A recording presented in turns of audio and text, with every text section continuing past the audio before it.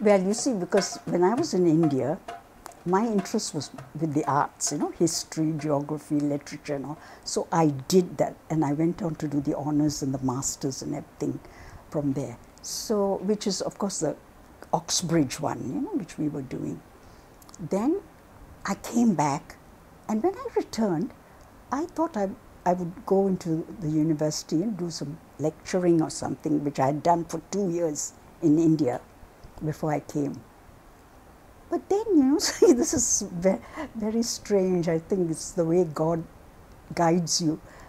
My brother was a doctor by then. He went to Madras Medical College, became a doctor and came back also. And when I returned, I saw the director of education in the ministry. And he said, yes, you know, he accepted me and he was going to. But just then my brother told me, you know, there was an advertisement in the papers asking for pupil almoners, as we were called then, medical social workers. And they were going to give scholarships. So he asked me if I was interested. He said he knew the medical social worker. There was an English lady.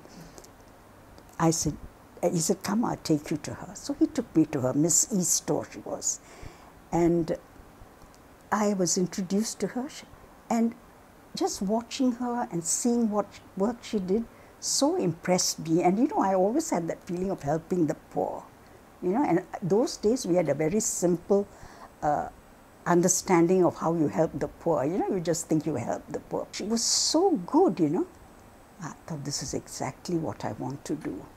She took me to the orthopedic section, and the way she dealt with patients, and you know, the whole philosophy of what she was doing impressed me. So I said to my brother, yes, I'll apply for this. So that's how, instead of going for the academia, I applied for this. And there were about 32 or 33 who applied, and only 2 would be taken. So I was the one.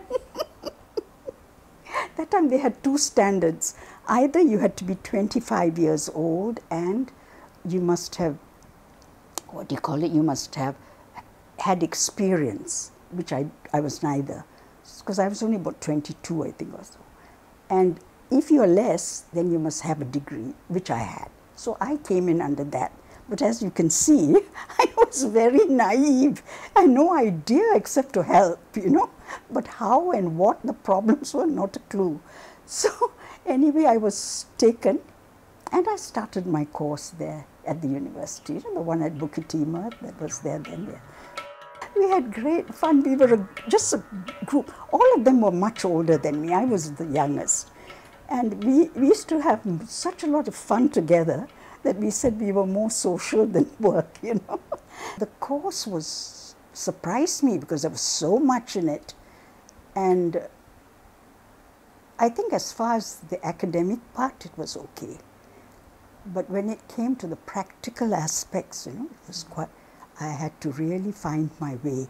And I had some very good supervisors during our practical time, you know, which helped me a lot, yes. The course was general social worker, but for us to do medical social work, or almoning as it was called those days, we had to do, actually during those 2 years, a lot of extra assignments. We had to go for lectures in the different hospitals, which was very good really for us. Then we got used to the hospital setting, to what the medical part of it was. So we had to listen to all that and do practical work also related to that. So that eventually when we qualified, we found it very easy to settle in